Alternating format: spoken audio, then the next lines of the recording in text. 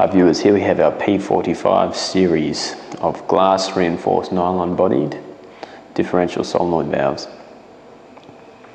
They're available up to from 1/4 inch up to 1.5 inch. Come with IP65 weatherproof dim plug and coil. Now it's a differential solenoid valve, so these are good for any application where you're going to achieve a differential, such as downstream of a pump, mains, water, compressed air lines. Anything where you've got that differential is okay.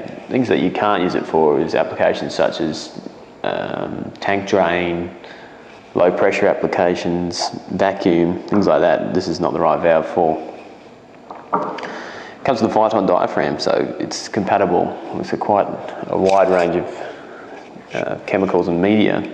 And just check Viton's compatibility before using this valve, and also check the body material, which is glass reinforced nylon, and check the armature. And armature is this grade of stainless steel that's magnetic. Now we'll take this apart just to show you how it works. If I can take this top nut off, I can slip the coil off.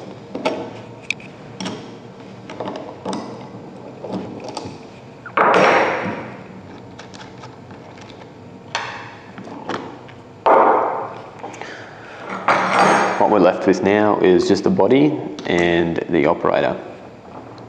Now, just a note on nylon, and specifically we've got a glass reinforced filler in here. It makes it a bit stronger, but you can crack it if you over tighten the ports here. You can crack the body. Now if we undo these bolts, we can get into the guts of the valve.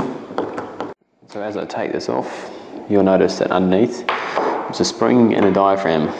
Now this spring keeps the diaphragm closed, and one of the other reasons why it's differential pressure is you've got to overcome the spring.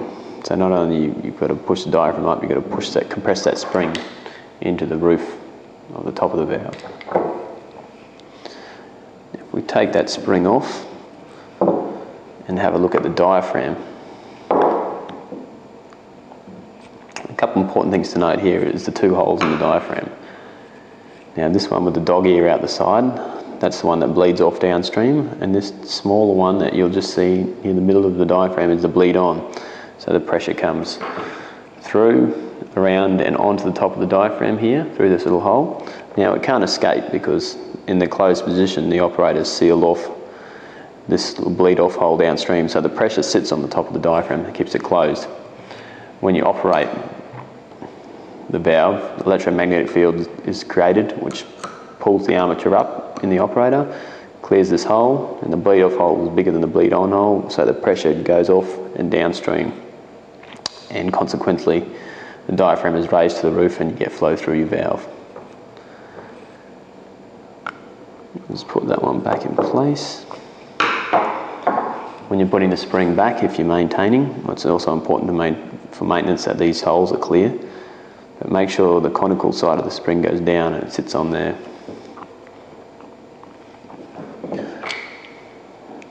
One thing to note here on the valve is you can see on the roof of the valve here is the direction of flow. This arrow, that indicates direction of flow. It must be installed with this direction of flow, otherwise it won't work properly. Now if we have a look at the operator of the valve,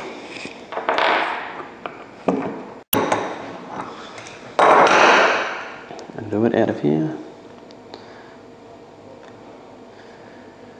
Now the thing to note is the jet in the middle. That is where the operator sits on to seal off, which means your pressure can't escape downstream. Let's bleed off here. And the smaller hole to the right of it, just in there, is the bleed on. That's where the pressure comes up and through, sits in here, can't escape in its normal position, put power to it, the operator lifts off the seat here and your pressure will bleed off. Now the operator itself, if you look here, it's got a Viton seat on it.